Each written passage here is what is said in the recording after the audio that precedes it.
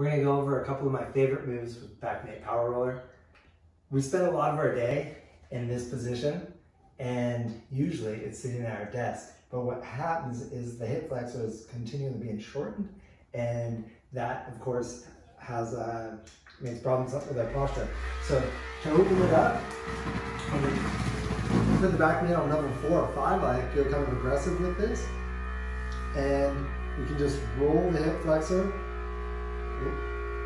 elongate our torso, and just roll slowly back and forth. I do each side for a minute or so, and then next favorite move is to come into the glutes, and the outer glute in particular, the glute medius minimus. And this one's really good for lower back pain. Again, problem with sitting too much. Those muscles shut down, and we want to be able to keep them loose.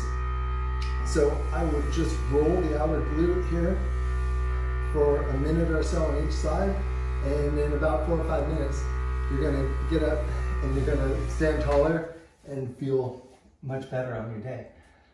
Thanks for joining.